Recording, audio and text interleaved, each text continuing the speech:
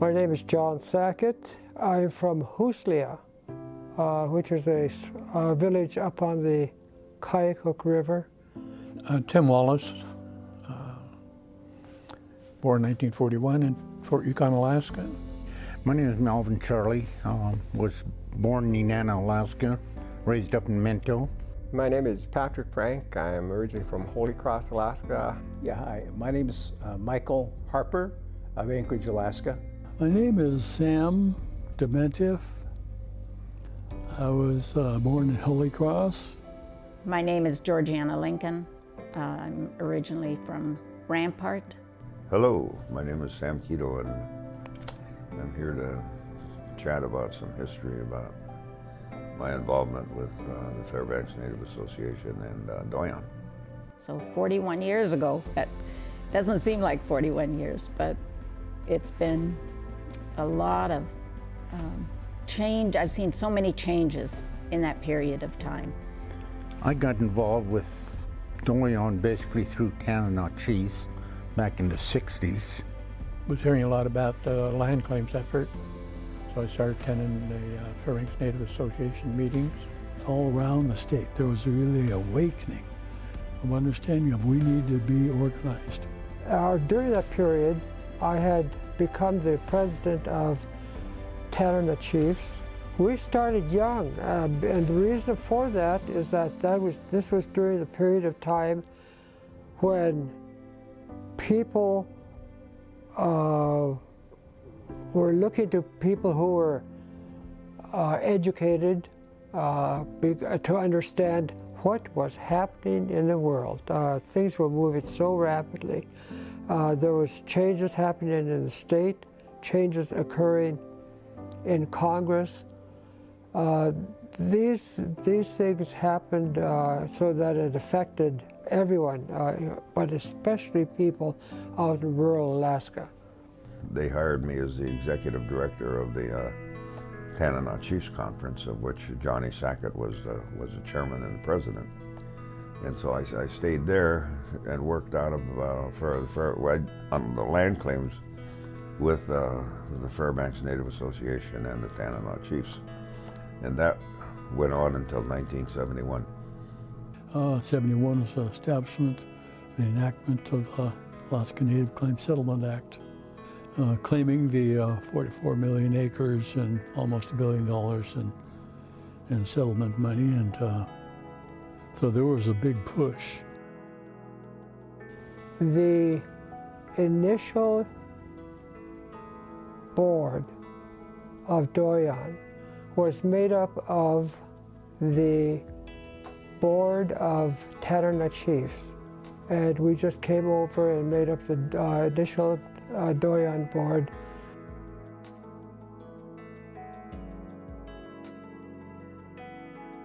One of the real dynamic forces of the initial board was Lucy Carlo. She was always in the forefront of the communication that we had with the village, and mostly on the river, because the Carlos are well known. She just enjoyed being on the board, putting together things, being active. She was very active with elderly people. But she was always really incredible for working in the background and getting things done throughout my time in Doyon Tanana Chiefs. I've always appreciated her skill and the way she networked. We didn't know much about corporations and stuff like that. We knew business, people had a lot of businesses, but we didn't know what corporations really are, And frankly, in the early days, most of us had little to no experience in business, and certainly not at the level of Doyon. At Doyon, we did not have any money.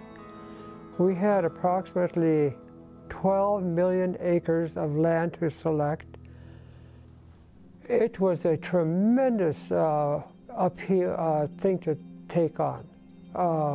The responsibility was tremendous. We negotiated boundaries with the other regional corporations, and so I recalled a lawsuit with Aetna, we had to resolve that. And then the other one was Willie Hensley came down with the entourage from Nana, and he was really, he was a statesman, you could tell that. He was used to going to Washington, D.C. and everything else. But it was such a good deal because, we're resolving the differences of our land. We thought we had more of the land up north, and they thought they had more of the land down south, so we had to negotiate. And it was a good process, amicable, and it worked out well in that aspect. We went to the villages and talked to them about what their land use was. It was the land department that outlined the selection patterns, that the use and occupancy, and we did provided some information about minerals that may be available, but they eventually made the selections.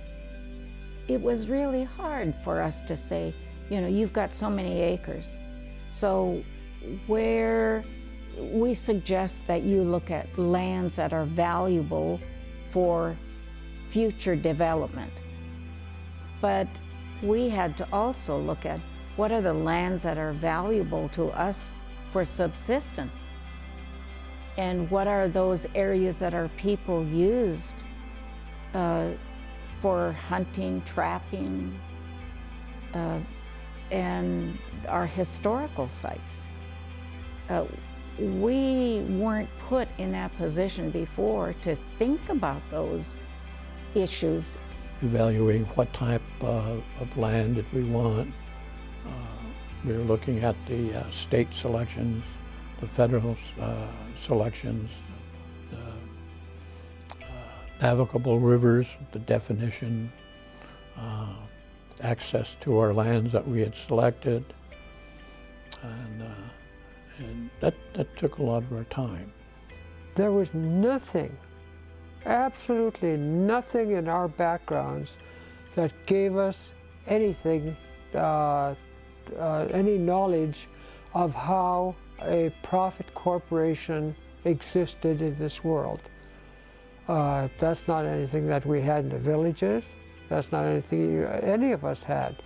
But it was required from the Act. And as a requirement, it was our obligation to our shareholders to learn.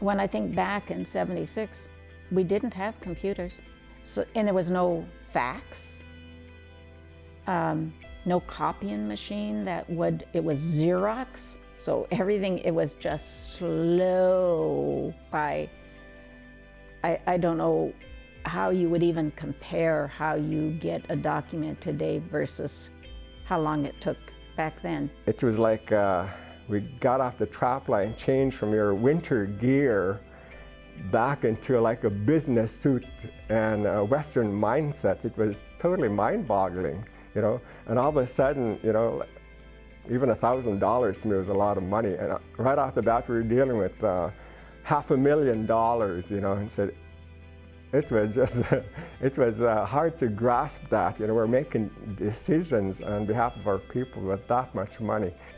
In the beginning, when I worked with John, his intent was to move the corporation quickly to profit.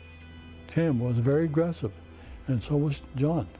And they were, in the back of their mind was, let's make some money for the corporation. And there was lots of potential and lots of aggressive moves on their part to try to get the corporation, not to try, but they were doing it. It's a humbling thing to see Native people that you see in the villages, and to see those young men moving in this type of atmosphere was quite a thing. Over time, we have had a successful corporation, and that has been good.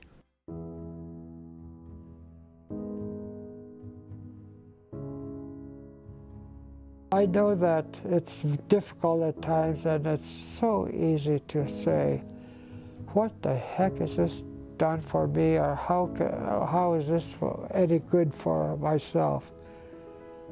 Well, there were a lot of people that this corporation did help, and there were a lot of people that it can help. And I encourage people to run for the board,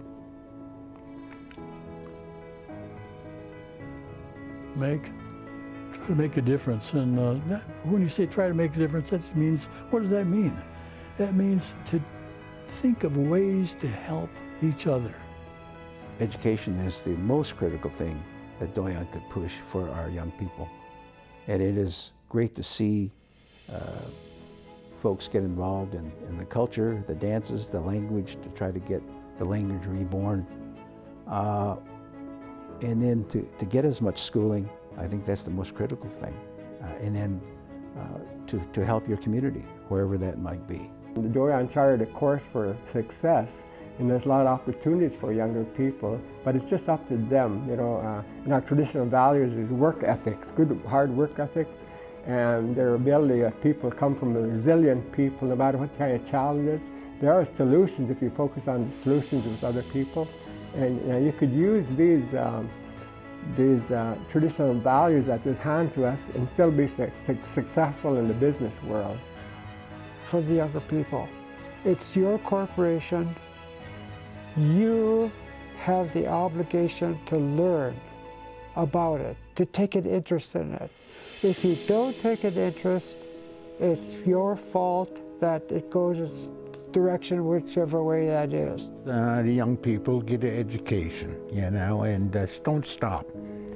Learn your culture. You'll have time to learn your culture, but you'll have time to get an education also. But those two go hand in hand. If you have both, you'll be all right.